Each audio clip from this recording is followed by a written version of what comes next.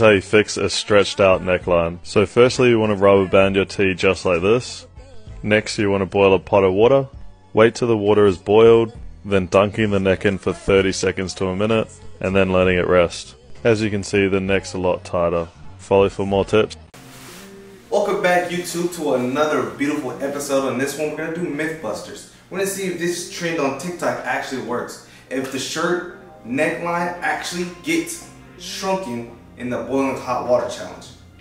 I know for this one I'm going to need my shirt, I'm going to need a rubber band, and a pot of boiling hot water.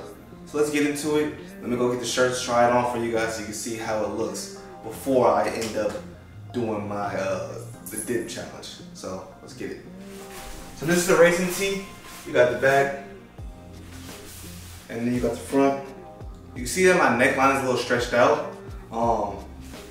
I don't really like that, right? So I want to get the neckline to be stretched in. If not, I have to get rid of this shirt. This fire shirt, just I don't like the neckline. I just think it looks weird. It looks like it's almost like a woman's cut.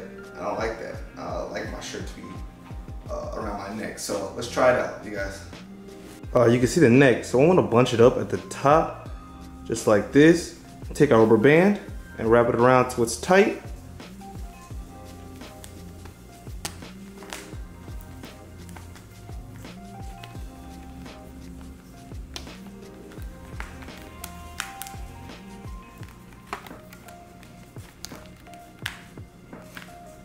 There we go.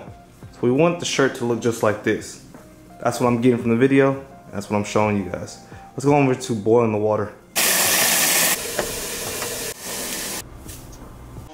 Mr. CP looks like. Alright, so he said to put it in there for 30 seconds to a minute. We're gonna do that.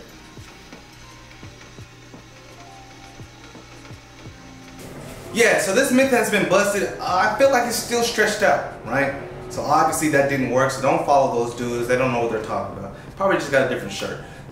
Hit that like button, hit that follow button, and thanks for watching. Peace.